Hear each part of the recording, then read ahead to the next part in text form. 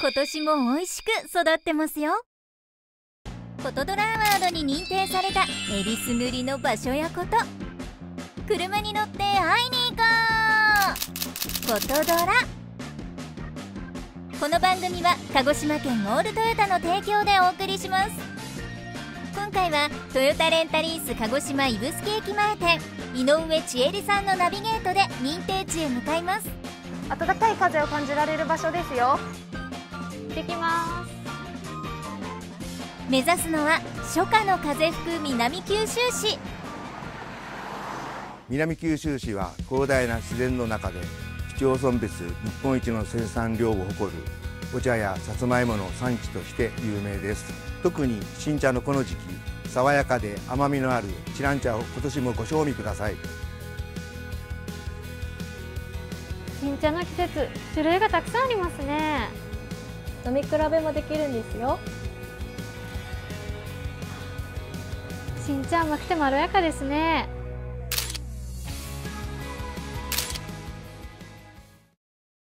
今回の認定地はこちら、茶ばっけん丘です。景色最高ですね。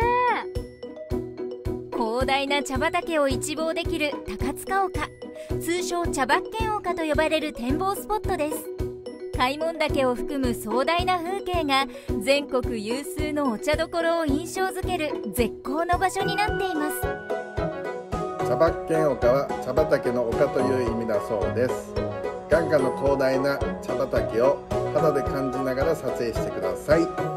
パノラマで撮ってみたいと思います。すごい端から端まで茶畑ですよ。両手を広げてみてください。いいですね。茶畑を飛んでるようです。開門岳を手に乗せてるように、あの茶畑変わった形してますね。綺麗な曲線ですね。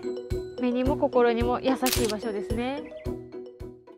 今回のベストショットは茶畑のクリーンな空気を吸っている井上さんを撮ることができました。とても気持ちが良かったです。茶ばっけん丘で茶一杯も楽しいかもしれませんね。丘だけにおかわりいかがですか？いいですね。新茶が香る茶畑の中をゆっくりドライブしてみてはいかが？映えるを撮ろう、車と行こう。この番組は鹿児島県オールトヨタの提供でお送りしました。